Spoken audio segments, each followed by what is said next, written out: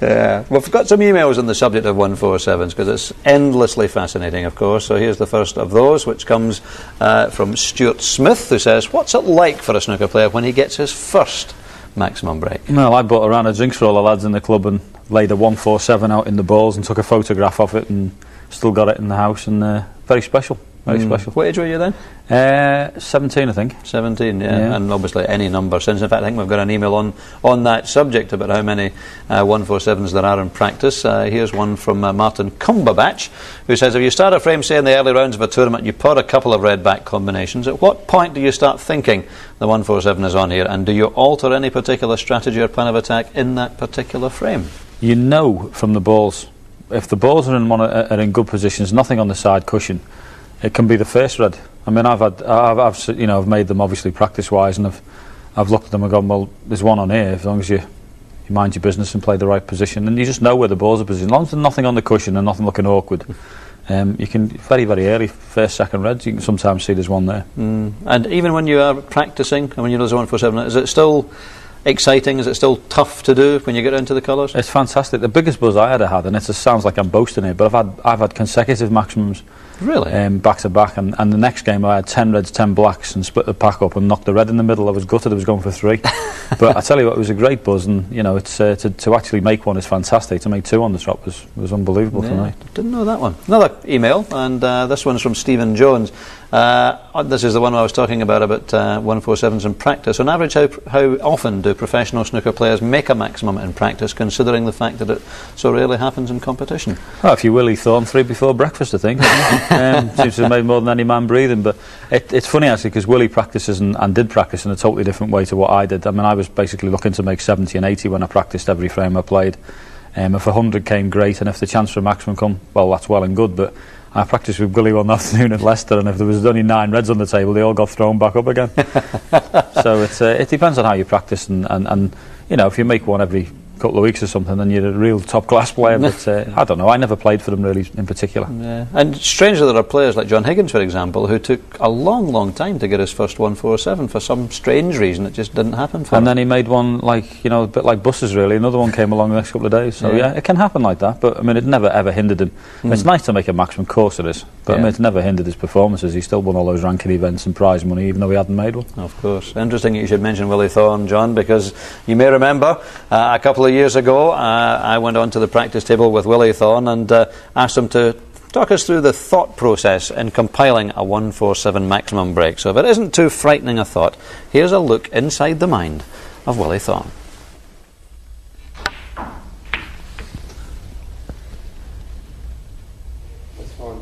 Okay. Right, I've nearly snookered myself, Doug, but we've got a long straight one. We can get on the black if we pot it.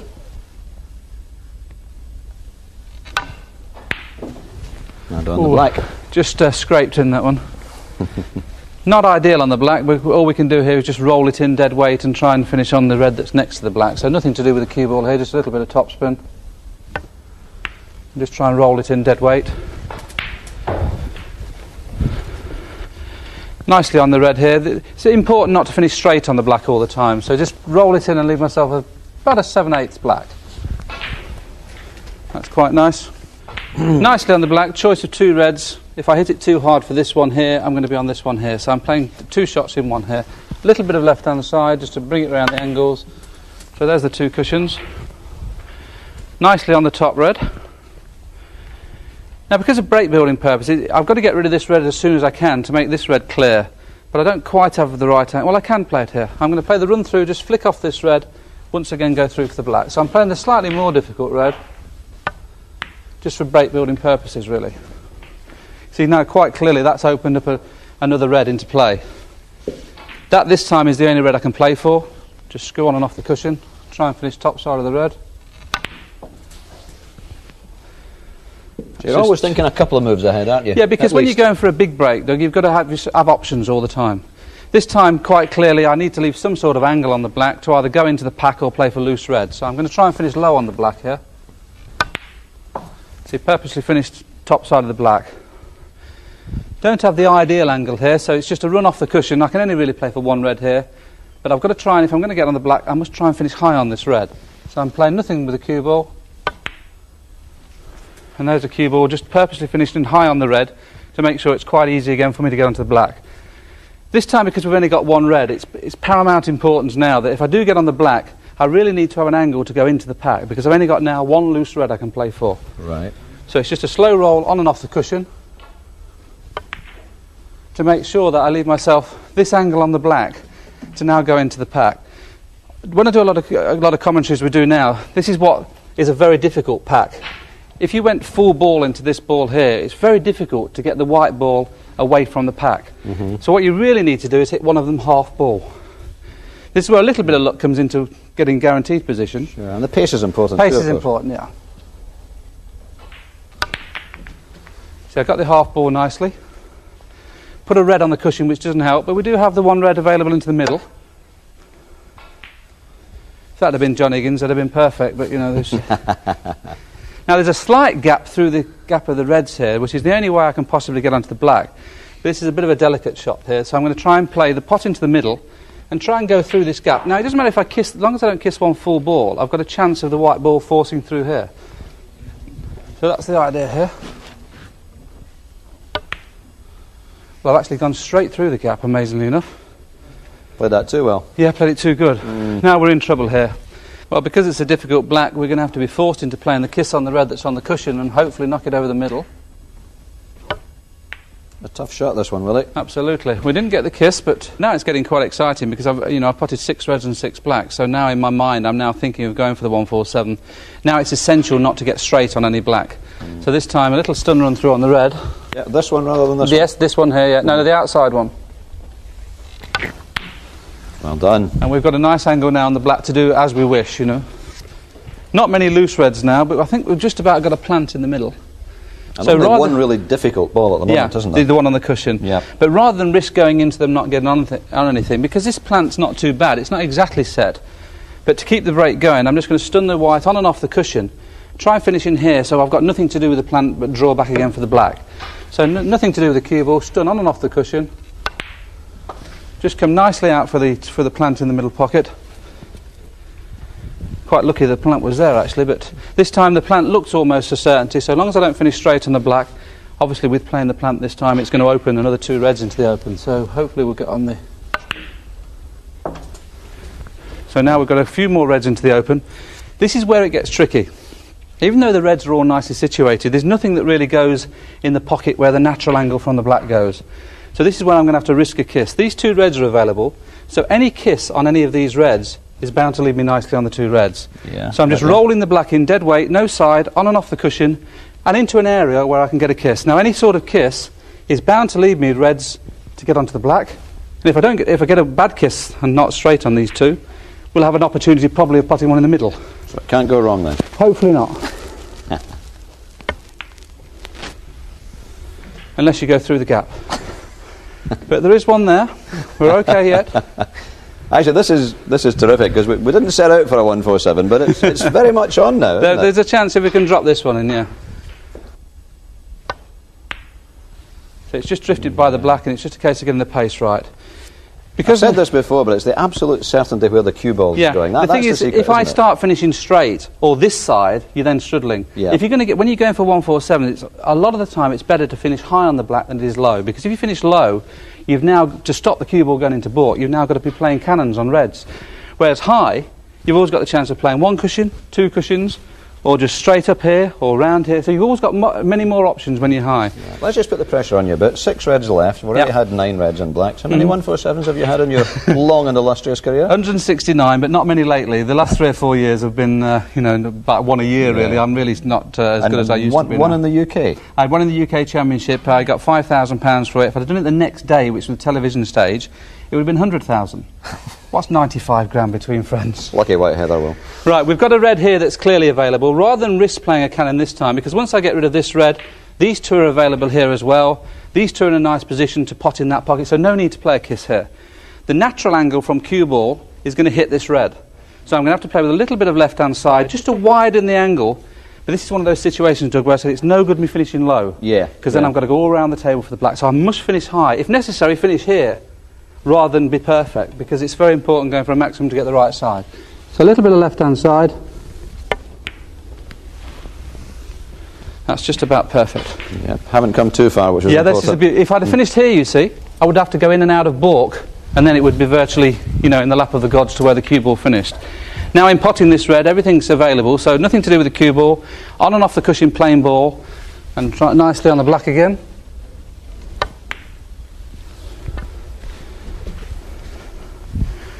Now this is one of those situations where it might be time to make a risk. This is going to be the problem ball. I know that the angle I've got here, I'm automatically going to kiss the red, and I think it's time to risk playing the kiss. Any sort of kiss, these two reds are available into this corner pocket. Right. Now I might not get another chance to play this cannon. Now also, if I play the cannon bad and the white stays on the cushion, I've still got the choice of these two reds to get on the black. So this would be the time I would be playing to knock this red out. So you're always looking for an opportunity for this one. It's Absolutely. not a case of leaving it until you have to take it on. It's no good getting 4 reds and 4 blacks, and then all of a sudden you finish here on, and then we've got a red here. Yes. Because then you've got no chance of moving it. So we're going to try and knock it over the middle, but hopefully be on these other 2 reds at the same time. See, the white has finished near the cushion like we thought, but we have brought the red into the perfect position. Now, if I can just roll this straight one in, we have really got a serious opportunity here. So now we're getting a little bit excited, aren't we? I'm getting excited even in practice. Of all the 147s I've made, even in practice, I've probably potted 15 reds and blacks, I don't know, 200 or 300 times and only made 169 maximums, because you still get excited. Even if it's in practice, it's still a buzz to get a 147. No easy shots then, are there? Absolutely. Now, this is a little bit tricky, but we're going to try and just roll it through. You've got to keep very, very still on this shot. Oh, that's nice. That's nice. Well played, Willie. Yeah, a little bit. That wasn't an easy one. No, it was tough. We have got the 1 red only now. Now, I'm going to play for this red, but once again, it's a situation, Dougie, with them being very, very close. If I finish here, I'm going to have to play the cannon, and the cue ball might not push through for the black. So it's another situation here where I've got to be a little fraction high. We've got now the reserve. So as long as I come high, if I come too high, say here, I've got the rod in the middle. So it's a similar shot again, just a little bit of side, just to bring it a wider angle off the cushion. Now that's just about get perfect. That black, well, you can Please do, because this is a real good chance now, actually. A real good chance. Quite clearly here, I'm going to get a slight cannon on the reds when I'm running through, but that's no problem because it's not going to stop these 2 reds potting. So it's just a plain ball run through, nothing on the cue ball, just run through, plain ball. You know, any sort of kiss was bound to be good there. This is one of those times where it's slightly a bad shot because I finished nearly straight on the black. Now, we've got the loose red, which is always going to be the saviour. I'm going to have to risk going around 2 cushions here. I really want to get somewhere in this area, so I've got a choice of all 3. In this time, it's very difficult to play for 1 red only, because with the tension and things of going for a 147, it's always best to give yourself options. So stun around 2 cushions and try and come into open play.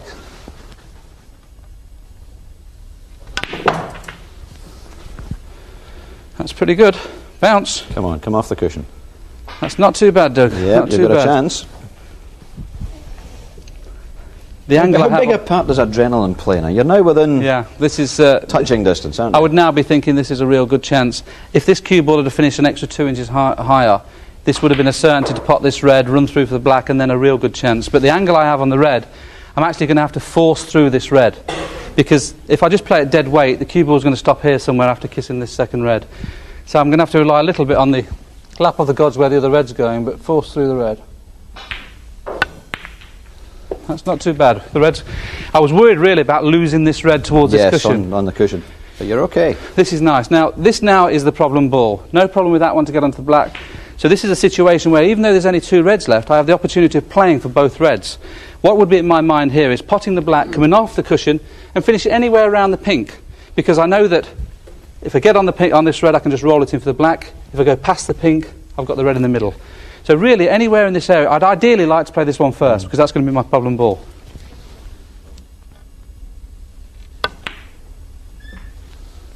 So a little bit too hard for the one I wanted to play for, Doug. I needed really to finish there. So now we've got no problem in potting this red and getting on the black, but this is where it gets really important.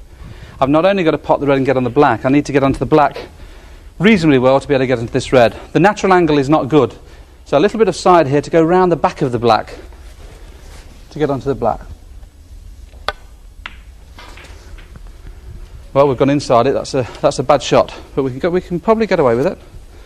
I actually played a little bit more side to come this way, because once I've gone this side of the black, I'm actually losing the cue ball towards the cushion. Whereas if I've gone this side round the pack, I've got a lot more room to get my hand on. Pink quite clearly is the obvious problem for me here, because I've got to pot the black, hopefully get the cue ball here so I can have a dead straight red to get onto the black. Now I've just got to get the pace right here, and we've got bingo, I think. Well, now it's essential now you must be on a good angle on the black. The angle I have on this red is not good because the cue ball is actually running through to here. Now I can't risk just rolling the red in and finishing here on the black, because the black would be too tough. So I'd rather leave myself a more difficult black, i.e. leave the cue ball here somewhere to at least make sure I've got the rest, you see. So I'm just going to play a little stun run through, try and get the white about here, and then leave a difficult black, but at least I'll have the angle from black to yellow.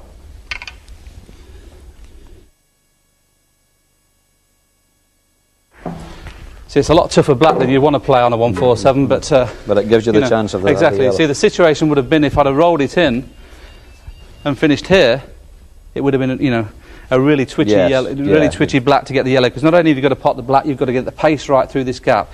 At least now, with the angle I've got, once the cue ball passes this direction, which is where I'm snookered for the yellow from blue and pink, once it passes this direction, I've now got 6 feet where I can play position. So we don't need to be that precise, really. This is the amazing thing about snooker. People think we've always got the cue ball on a string kind of thing as far as playing for inches. But what we're actually doing is playing in areas sometimes. And this is one of those situations, especially on a 147, where I'm actually playing in an area. Tell me something, Willie. You've not really talked a lot about potting balls. It's all about position and the way. There's sometimes that you can forget you've got to pot the ball as well. Subconsciously, potting is something you've done all your life, so that's the natural part. The hard part is always finishing the right angle on the ball to get the position for the next ball. People at home probably think we're playing in spaces of 2 and 3 inches sometimes. Have you seen from the discussion during this frame, I've been playing in areas a lot of times. Because when you're going for a 147, you have to play in areas. You can't just continue to play for every one of the reds to be finished perfect. The angle I've got on the black now, I know is not good, but for instance, if I'd have potted the red with the rest and finished here, this would have been, especially at the Crucible, £147,000. Trying to pot the black from here, not only pot the black is difficult, but to get the angle to finish here. At least here, the only problem I've got here is snookering myself on blue and pink. So once it's past this situation here, the cue ball, anywhere here, I'm onto the yellow. So I've now got 7 feet of table that I can play to go onto yellow. And this is what you're thinking about in a 147. If I play plain ball, I'm kissing the pink, so a little bit of left-hand side again. Rather than the white come off at this angle, I'm making it come at this angle. And once it's past here, we've got all this margin of error here. So just a little bit of left-hand side. Yeah, see, once it's past the pink, you see, I'm okay. Let me get the black. Well, this would have been think about this. This would be a twitcher at the Crucible for 147. If it finished here, straightforward, pot and screw back. But the angle I have on the yellow is very similar to the Cliff Thorburn yellow a few years ago, where Cliff decided to force through 2 cushions to come on the green. I'm just a little bit straighter than Cliff was, so instead of the cue ball coming back dead straight, because of the angle I've got from white to yellow, the cue ball is going to come virtually here. So I haven't really got that much margin of error here. I can only finish between here and here. But as long as I screw back and don't snooker myself on the brown, we've got a chance of the green. Well, we've just got by the brown. I didn't really get into the cue ball there. I can see the green, I can tell from here. But now, you'd expect to do that in this situation. Well, you're not going to play perfect shots. There's 2 things you could do there, Doug. You can do what I did and nearly snooker yourself, or because of the adrenaline, you can overscrew it and finish here, which, okay, I'd have preferred to finish there this time. Now, the natural angle from potting the green, the cue ball really is taken away from the brown. So this is one of those shots where you've got to play with a little bit of check side to straighten it up off the cushion. Plain ball angle, the cue ball would finish here, but the pace I'd have to hit the green, it would probably bounce off the cushion again. So now I've got to play with a little bit of left-hand side, so when it hits the cushion, it straightens up and comes back across this side of the table for the brown.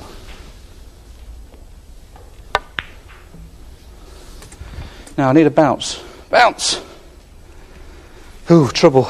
You mentioned the adrenaline flying. Golfers talk about, in that situation, taking one less club because they're pumped up. Is it the same, the risk of hitting it too hard? We're in practice in this situation here, and I'm getting excited now. We've got a chance of doing it. The angle we have on the brown now is just off straight. I'm going to try... Anywhere in the middle of the table is essential. I'd ideally, obviously, like to finish here, but you can't guarantee it in this situation. I've got to make sure the cue ball gets past at least here. So I'm playing around 2 cushions, and once it's past here, I've got some sort of shot on the blue. I'd ideally, like I said, trying to finish here, but so run through. Come on, white. Not ideal on the blue, Doug, but we're only 3 shots away. The problem ball here is making sure I don't kiss the black. The natural angle would be coming off this cushion here. So I've just got to play a little bit lower on the cue ball just to make sure I miss the kiss on the black and hopefully finish nicely on the pink in the middle pocket. Slow down, slow down. Whoa. Whew. Pressure. Well, this is perfect. Normally in this situation you would really be shaking. So nothing to do with the cue ball. Roll it in, on and off the cushion. Can't do anything else but be nice on the black. So it's just a case of hopefully don't miss the putt. Oh dear. Well, £147,000 at the Crucible. How difficult is this black then? Well, normally 100 out of 100. Yeah. In this situation, probably about 95 out of 100. And was it Jack Canham said, good luck, mate?